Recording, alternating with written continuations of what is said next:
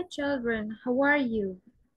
Today we are going to study The Storm, Lesson 2, Unit 1 by Roll Caller.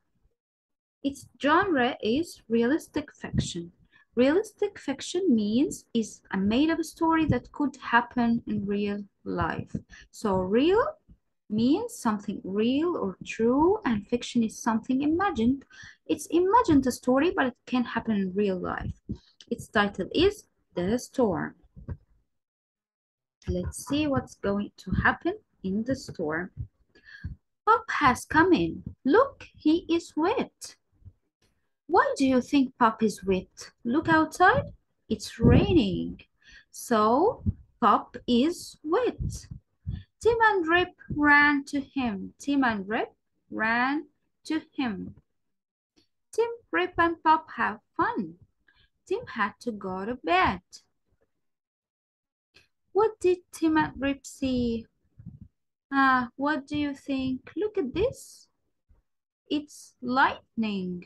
So Tim become afraid from lightning and the sound of storm. Tim hide in his bed. Rip hide too. Look what Pop had done for Tim. Tim had a sip. Pop had a hug for Tim. He had a hug for Rip too. So, to make Tim feel calm, what does Pop do? He bring for him a sip of water and he hugged him and Rip too. Pop sat with Tim and Rip till they fell asleep and everything became okay. Let's dig deeper.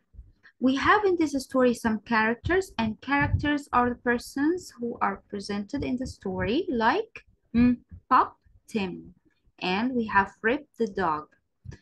Actions. What happened in the storm? First of all, Pop came wet, so it was raining. Then they played together and Tim and Rip went to sleep. What happened? Tim listened the voice of the storm and thunder, and he saw the lightning, so he became afraid. Pop, Pop entered the room with a sip of water, and he hugged them hard so they feel comfortable. Those are the actions. Let's take a look on our new words. Here we have he. He. For boys, we can say he. For girls, we can say she. He walked across the street with his friends. Look. Children look at water from the firehouse. Look. Look means to see. Have. We have fun seeing the fast fire truck. Have fun. Or have something. You may have a pet. For example, like a dog or cat. 4. The doctor had a kind smile for Anne. 2. They took hats and the sunblock too. Another example, the girl enjoyed the session and the girl too. What? What do people do to help you feel safe? What? Like in what's your name also. It's a question word. Let's have a look on the grammar. Possessive nouns. When I want to say that something belongs to someone, for example, a man's hat. So this hat belongs to this man. This is what I mean by possessive. One boy's bed. So I mean that this boy has a bed. This bed belongs to this boy. So I add apostrophe. Apostrophe. So one boy's bed. A dog's ball. So this ball belongs to the dog. So I add here apostrophe and S. One cat's tail. Okay, let's take a look on the narrative writing. Narrative writing.